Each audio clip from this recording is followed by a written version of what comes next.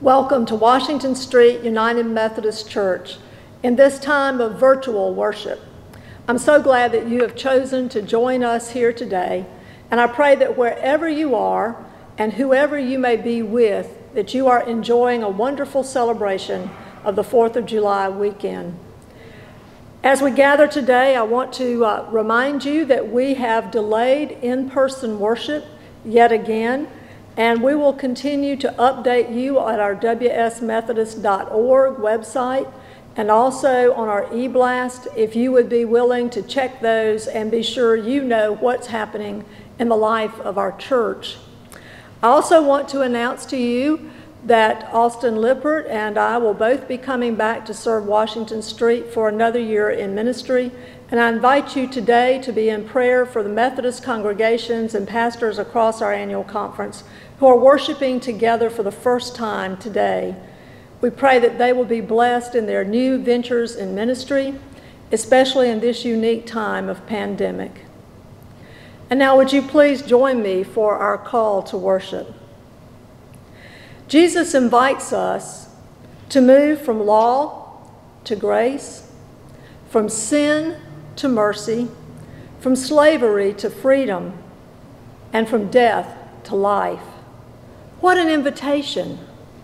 Let us lift our voices in praise as we say yes to God's new way of living in the Spirit. Let us worship the Lord. And now join me in the opening prayer. Let us pray.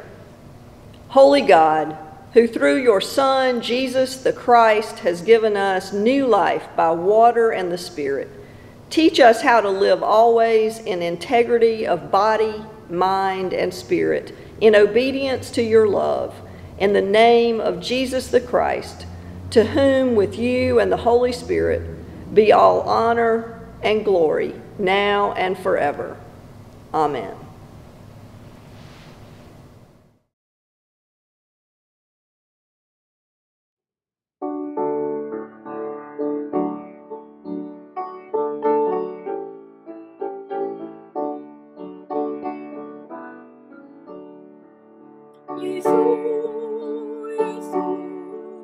Fill us with your love, show us how to serve the neighbors we have from you. Kneels at the feet of his friends, silently washes their feet. Master who acts as a slave to them. Jesus, fill us with your love, show us how to serve the neighbors we have from you. Neighbors are rich and poor, neighbors are black and white, neighbors are near and far away. Jesus, fill us with your love, show us how to serve the neighbors we have from you. These are the ones we should serve, these are the ones we should love. All these are neighbors to us and you. Jesus, fill us with your love, show us how to serve the neighbors we have from you. Loving puts us on our knees, serving as though we are slaves. This is the way we should live with you. Jesus, fill us with your love, show us how to serve the neighbors we have from you. Kneel at the feet of our friends, silently washing their feet. This is the way we should live with you. Jesus, fill us with your love, show us how to serve the neighbors we have from you.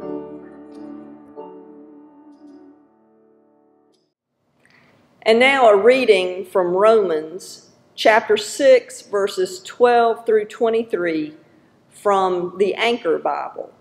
Hear now the word of the Lord. Do not then let sin hold sway over your mortal body, so that you obey its lusts.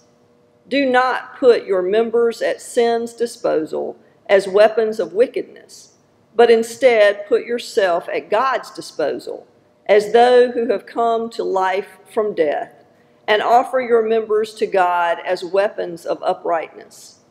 Sin is not to have sway over you, for you are not under the law, but under grace. What then does this mean? Should we sin because we are not under the law, but under grace? Certainly not. Do you not know that if you put yourself at anyone's disposal in obedience, you become slaves of the one you obey, whether of sin, which leads to death, or of real obedience, which leads to uprightness? But thanks be to God, you who were once slave to sin have wholeheartedly become obedient to the standard of teaching to which you have been entrusted. Freed then from sin, you have become slaves of uprightness. I am putting this in human terms because of your weak human nature, just as you used to put your members slavishly at the disposal of impurity and iniquity, which led to anarchy. So now put them slavishly at the disposal of uprightness, which leads to holiness. When you were slaves of sin, you were free from uprightness. But what benefit did you have then? Did you then have, save things of which you are now ashamed, things that result in death? But now that you have been freed from sin and have become slaves of God, the benefit you have leads to holiness, which results in life eternal. For the wages of sin are death, but the gift of God is eternal life in Christ Jesus our Lord. The word of God for us, the people of God. Thanks be to God.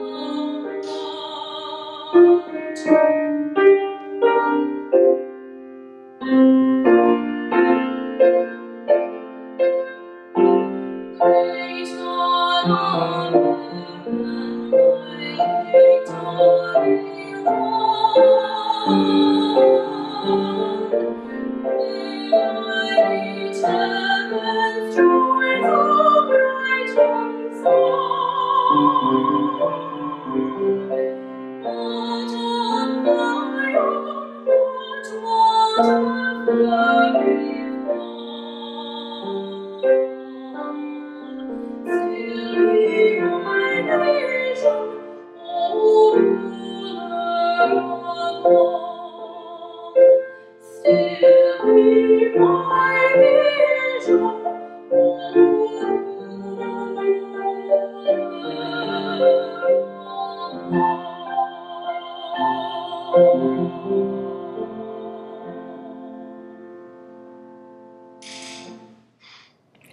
law and grace, sin and mercy, freedom and obedience, death and life.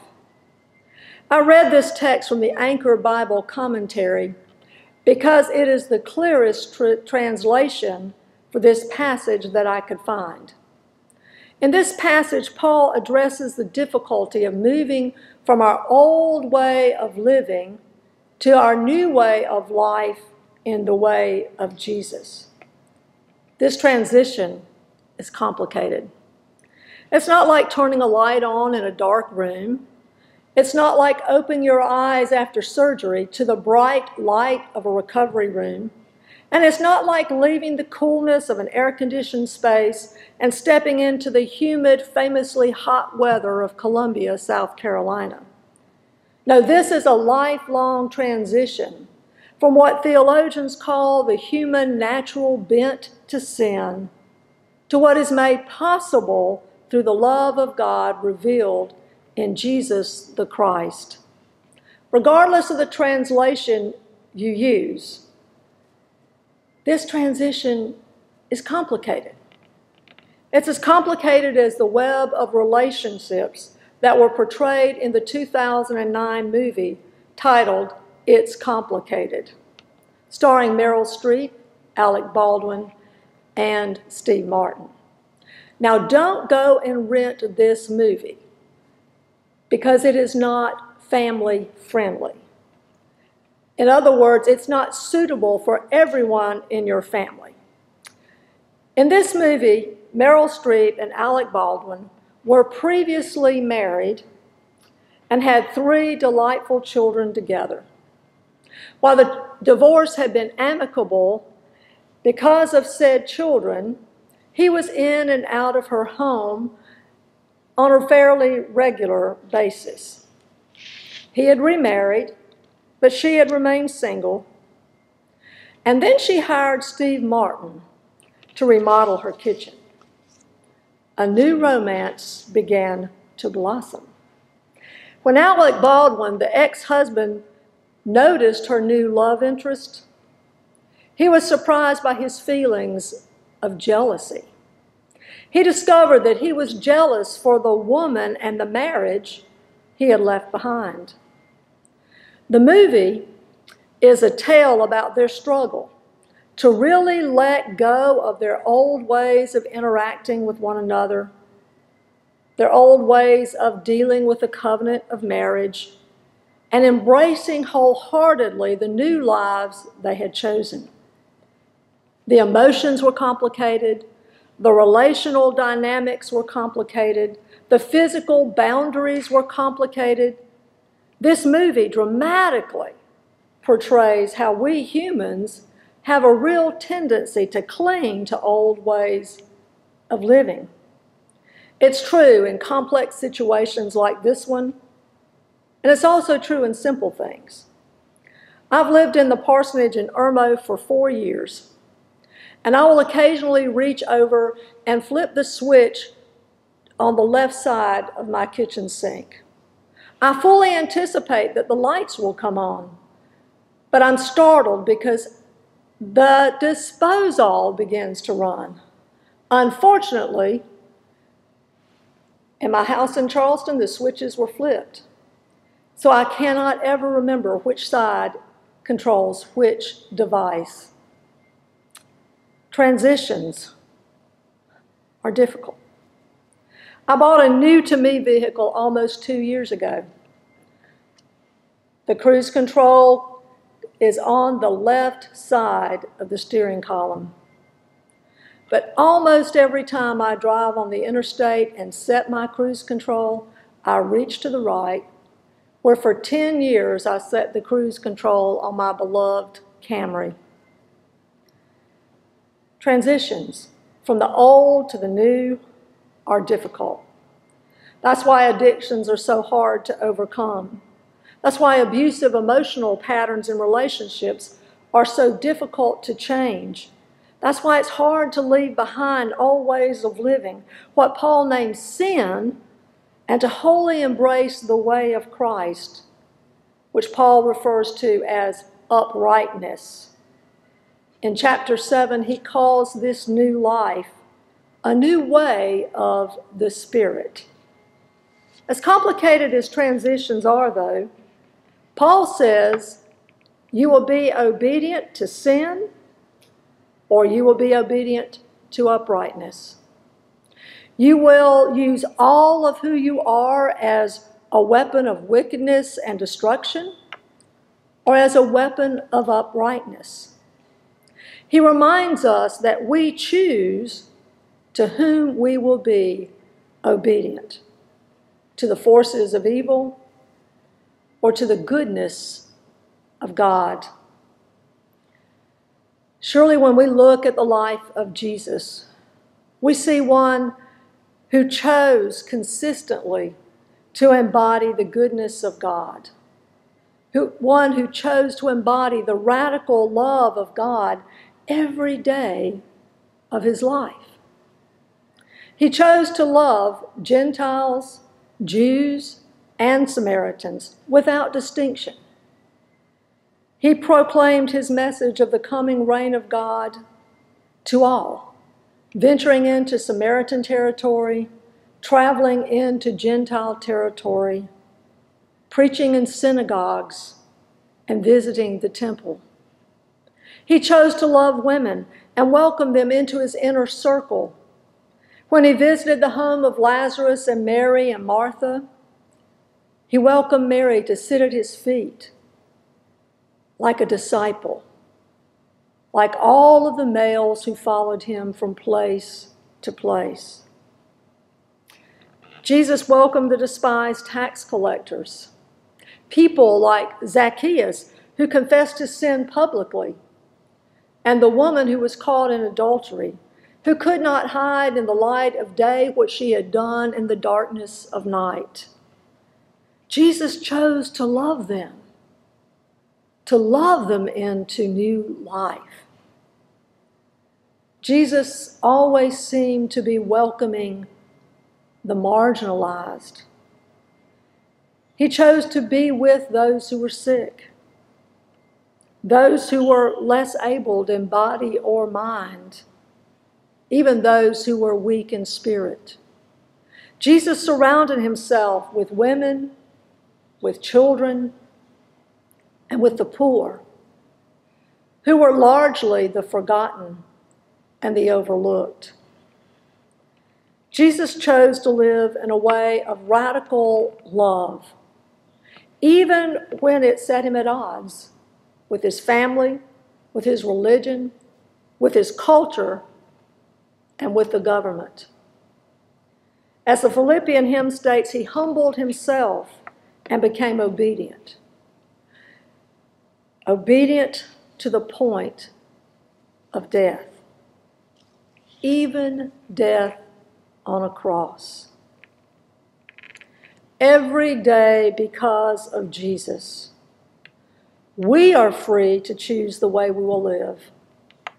Paul said we will be obedient to sin or to real obedience, which leads to life. Jesus chose real obedience.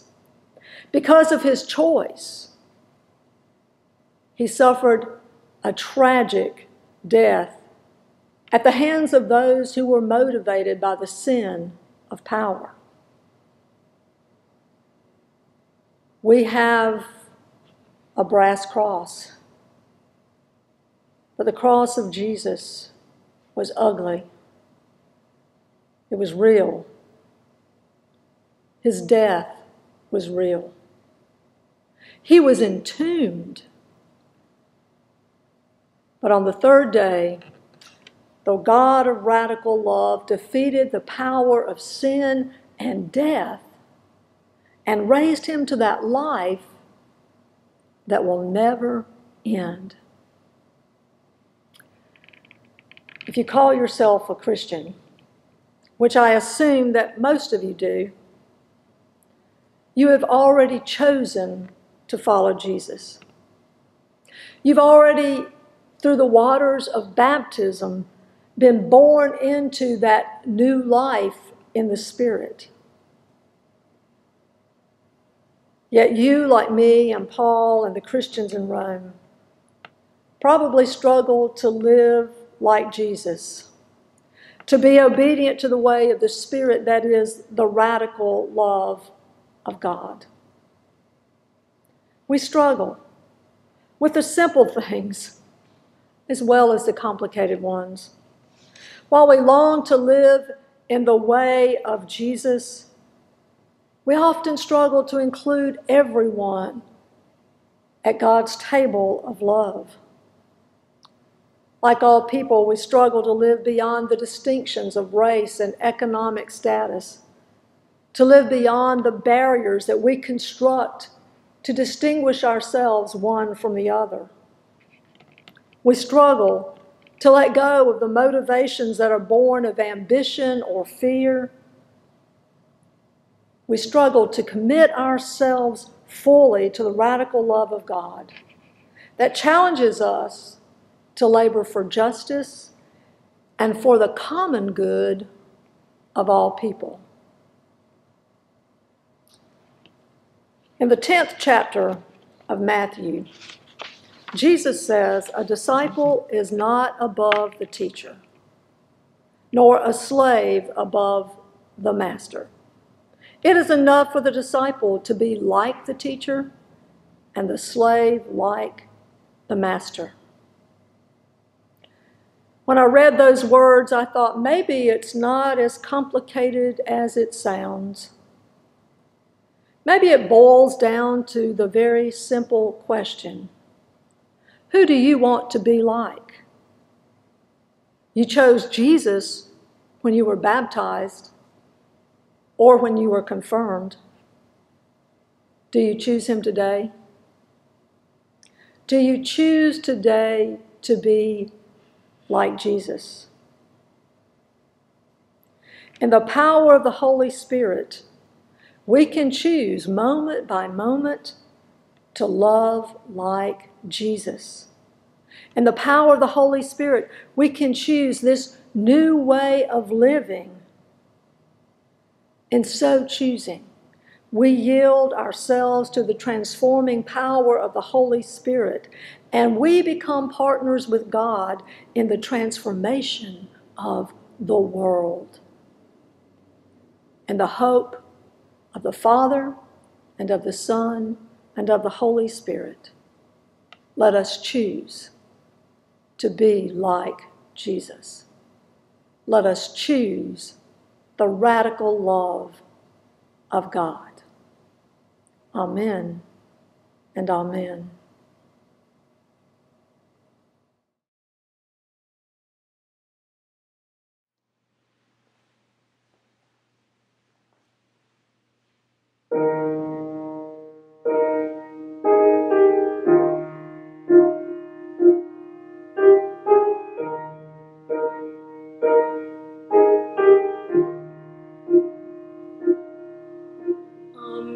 Amazing grace, how sweet the sound that saved a wretch like me. I once was lost, but now I'm found. Was blind, but now I see. 'Twas grace that taught my heart to fear, and to raise my fears relieved. How precious did that grace appear, the hour I first believed. My chains are gone, I've been set free. My God, my Savior, has ransomed me, and like a flood, His mercy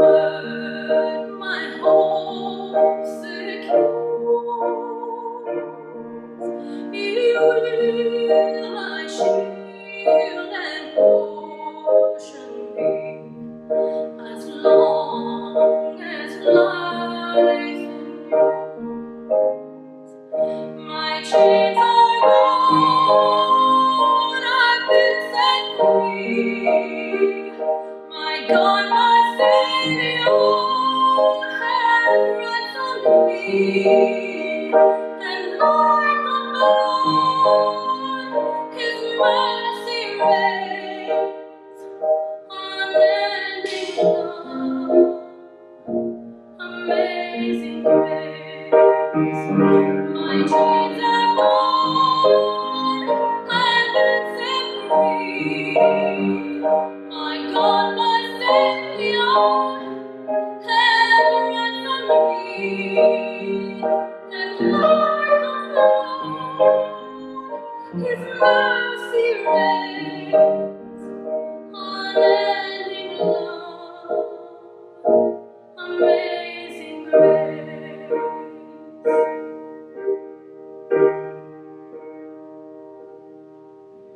The earth shall soon dissolve like snow, the sun forbear to shine,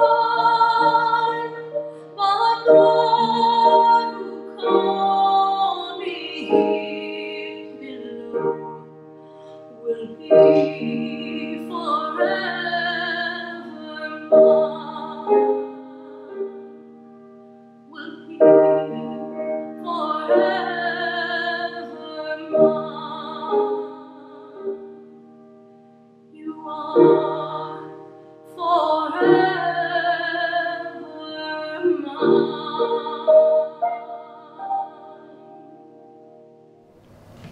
Let us pray together.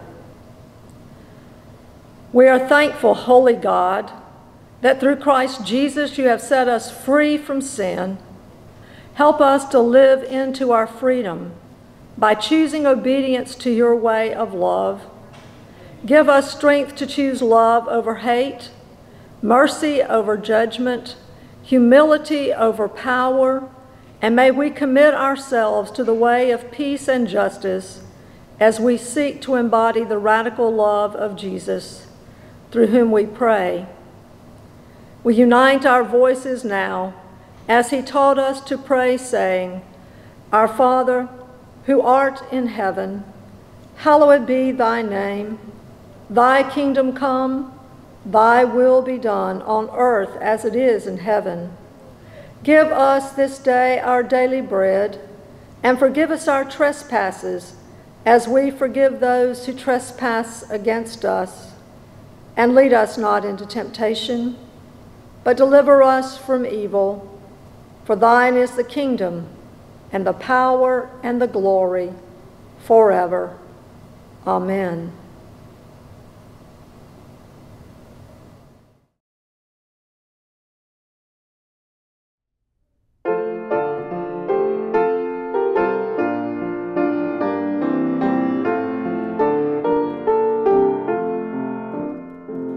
The Spirit sends us forth to serve. We go in Jesus' name to bring glad tidings to the poor, God's favor to proclaim.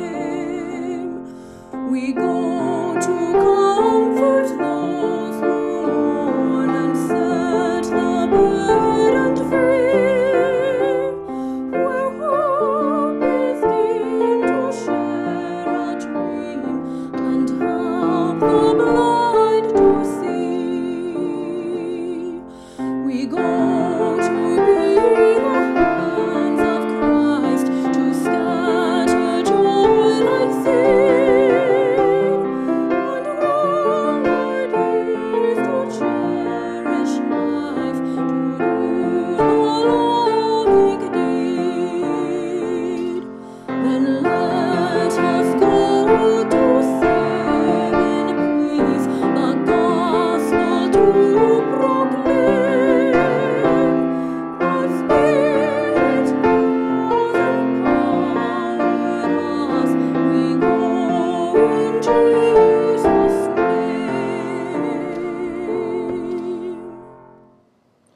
Mark Miller wrote a beautiful anthem as a tribute to the Emmanuel 9.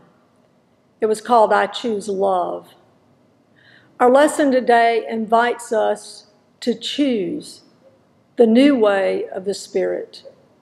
May we go forth to live in the peace, justice, and radical love of Jesus Christ, in the name of God the Father, and of the Son, and of the Holy Spirit. Amen and amen.